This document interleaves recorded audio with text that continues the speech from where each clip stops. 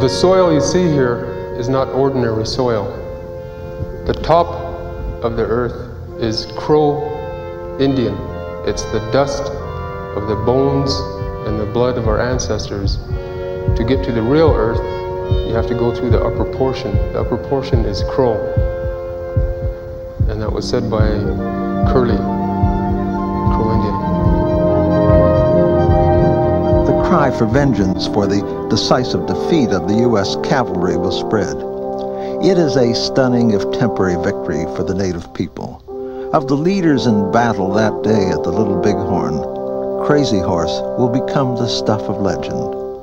Even though trapped and dead at 35, his image blasted in rock in the sacred, stolen Black Hills, not far from the place of presidents at Mount Rushmore. Sitting Bull will seek temporary refuge in Canada, the land of the grandmother, Queen Victoria, before surrendering in the United States. Custer will become the controversial subject of investigations, books, films, and artists like Gerald McMaster. It was reported following the Little Bighorn that Custer's hat size was unusually large. Custer, I think, represented a number of things in two Native peoples about Western society. Ego. It also represented the police state. It represented in movies, as I mentioned, when Indians get unruly, you always have the cavalry coming to the rescue to save the day.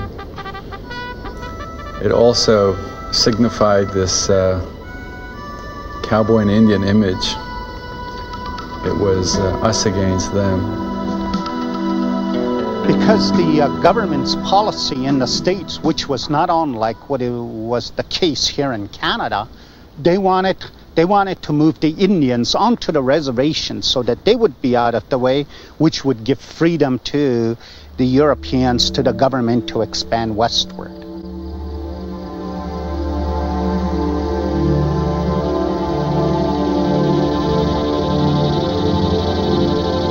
On only 2 occasions were there major fights between the whites and the Indians in Canada, in Manitoba during 1869 and in western Saskatchewan during 1885. And I remember in school studying Louis Riel back in high school, and I think we had about a paragraph and a half on the man. And then he was told to us as being a rebel and a madman, and that unfortunately isn't true, and I knew at that time it wasn't true.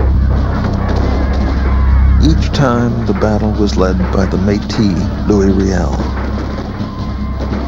He was only 41 when he died on the gallows of Regina with the Lord's Prayer on his lips. Notre Père qui es aux cieux, que votre nom soit sanctifié, que votre règne arrive, que votre volonté soit faite sur la terre comme au ciel.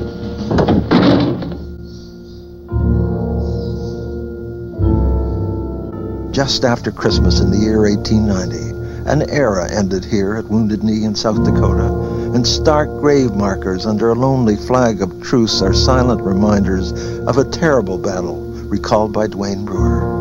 100 years ago, Chief Bigfoot and his band of followers were coming to the Pine Ridge Agency.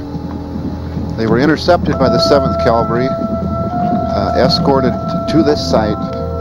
Of course, Bigfoot was coming in with under the flag of surrender, and they were asked to give up their weapons. Many of them did, but a shot was fired, and the cavalry began to open up on Bigfoot and his followers. Bigfoot was killed. Of course, Bigfoot was very sick and had pneumonia, and didn't resist at all, but he was still killed. Troops opened up on the people, and the Indians, of course, his followers began to have hand-to-hand battles with some of the troops, and of course they had the Hotchkiss guns up on top of the hill up here, and they began to open up on the people. A lot of the Bigfoot's people ran down into a ravine over here. Many of them didn't get that far. They were shot by the Hotchkiss guns. There are stories out that the 7th Cavalry was getting revenge for the Custer battle. We know it today as a massacre. Were soldiers ever punished for committing this crime? Never punished. They were awarded medals for what they done here. You know, massacred 187 people. It's 100 years ago. Now, this was, I think, the last Indian War? The last Indian War. A world ended that day at Wounded Knee. They don't know what they've taken. Well, his dignity is gone. The bones, they are scattered, but his spirit, it lingers on. There was no hope on earth, and God seemed to have forgotten us. Some said they saw the Son of God. Others did not see him. If he had come, he would do some great things as he had done before. We doubted it because we had seen neither him nor his works. The people did not know. They did not care. They snatched at the hope. They screamed like crazy men to him for mercy. They caught at the promise they heard he had made. The white men were frightened and called for soldiers. We had begged for life, and the white men thought we wanted theirs. We heard that soldiers were coming. We did not fear. We hoped that we could tell them our troubles and get help. A white man said the soldiers meant to kill us. We did not believe it, but some were frightened and ran away to the Badlands by Red Cloud. Why? Tell me why.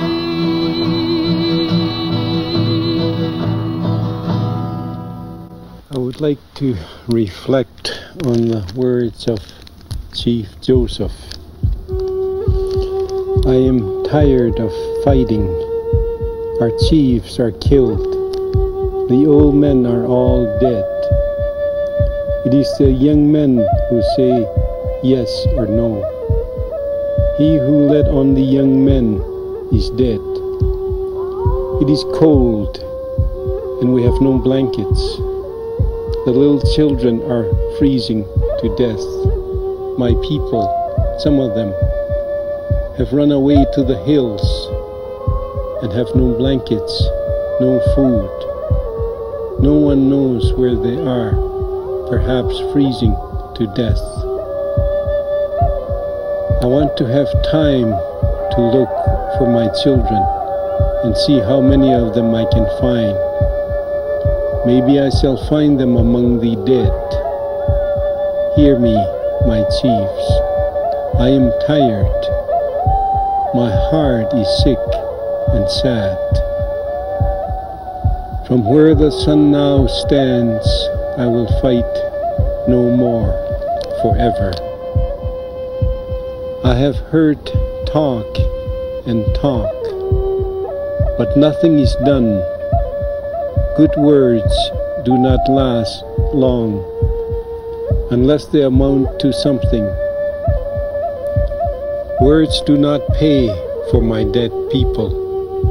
They do not pay for my country, now overrun by white men. Good words will not give my people good health and stop them from dying. Good words will not get my people a home where they can live in peace and take care of themselves. I am tired of talk that comes to nothing. It makes my heart sick when I remember all the good words and broken promises. You might as well expect the rivers to run backward as that any man who was born a free man should be content when penned up and denied liberty to go where he pleases. I have asked some of the great white chiefs where they get their authority to say to the Indian that he shall stay in one place while he sees white men going wherever they please. They cannot tell me. Let me be a free man, free to travel, free to stop, free to work, free to trade where I choose, free to choose my own teachers, free to follow the religion of my fathers, and I will obey every law or submit to the penalty. These are the words of Chief Joseph. When the eloquent orator, Chief Joseph, died in exile, the Indian agency physician reported the cause of death as a broken heart.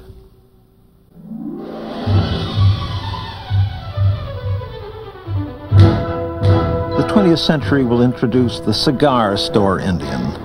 Tricked, caged, confined, he will reluctantly pose as a relic of an imagined savage time. The chief keeper of the display Indian is an entrepreneur called Buffalo Bill.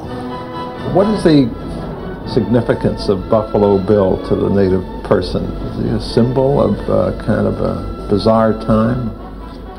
It was, as the title indicates, the Wild West. I think that the Indian saw the West as quite wild, like the West is captured by Western civilization, and whereas Western civilization saw the Indian as quite wild, and again, as indicated in the terminology, and he was wild, the wild savage, and so they each was looking at each other as quite wild. And in this particular one, I was looking at Buffalo Bill, and in just that name, Buffalo Bill, who had co-opted this idea that he was in fact the person that represented Hollywood at its earliest, so that he would relate to his non-native audience. The man, and of course, I think we're all quite familiar with the Buffalo Bill and the Wild West shows, and in them he hired a lot of native peoples to work with him, primarily Sioux. And as I understand it, the famous leader, shaman, elder, Tatanka Eotanka, was also in the show. Tatanka Eotanka is Lakota for Sitting Bull. It sort of further put nails in the coffins of Indian culture by displaying native peoples this way.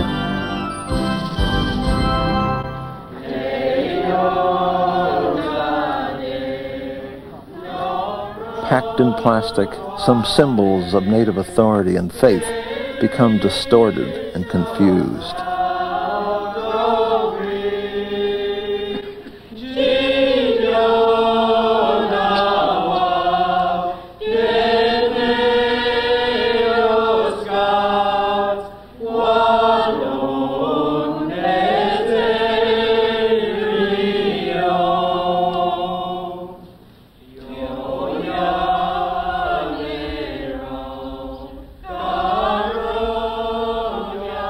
The 20th century is for the North American Indian, a time when governments try to wash out Indianness, an attempt to subvert the native faith, to eliminate his language and convince him that the European civilization is somehow superior.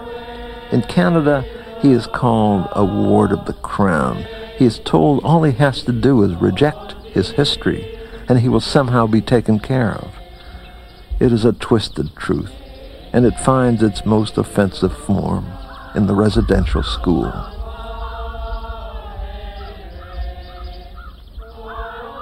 Basil Johnson is a historian of his people. He wrote a book about his personal experience in residential schools, Indian School Days. The reason why I was removed from my family is that my mother and father were separated. And this gave the clergy and the Indian Affairs branch an opportunity to remove me from home to this school so that eventually I would be so assimilated I would not go back. One of the factors, of course, that is forgotten in the whole business is the suffering, the anguish endured and inflicted upon women whose children were taken away from them. Must have been agony. My mother used, you know, she never said a great deal. She said, I cried. You know, how many nights did she cry? My grandmother. How many other women cried? And how many nights did they cry? To have an agency come along and say to them, we're taking 2 of your children or all of your children. And there's not a thing that those women could do. I think I started to suspect that something was wrong the very first day that I was there when my clothing was taken away from me, and I was issued a uniform consisting of a beige shirt and a beige corduroy trousers and boots, and had my hair shorn. I began to feel maybe I was given away. Maybe I wasn't wanted. And that doubt was almost reinforced. At least something else was put on top of it. And that is the teaching of the church that you're a worthless person, that you're a sinner. You called yourself inmate 43. So I was. That was my number. We all had numbers. So you really felt as if you were in jail, it sounds as if you're saying. Well, that's what it was. It was a damn prison for doing nothing. And it was the general belief, not only with the Catholic Church, but also with the Anglican Church and with the Methodist Church and Presbyterian and a number of other churches, that punishment was good for everybody. And there were things, you know, a lot worse than strappings. There was a blow on the head with a fist, a kick in the ass with a heavy boot, a fist to be knocked down. Was there any sexual abuse? There was. There was. Hell, Mount Cashel was, 20 years behind time. And a lot of that occurred way back in as early as the 30s and the 20s. And this is why Native people hated those institutions so damn much. They never said anything about this because nobody was going to believe you. Myself, I got away, with a lot. For a variety of reasons, but yes, I did see an awful lot of abuse, physical abuse. Some kids just had it real bad. Girls getting their heads shaved and stuff like that. Head shaved for what purpose? For doing relatively minor infractions. Was there sexual abuse too? Yes, there was. One thing that I should make very clear is that sexual abuse is one part of this whole abusive experience, and I experienced sexual abuse, physical abuse, psychological abuse, and it went on throughout the entire time I was in residential school.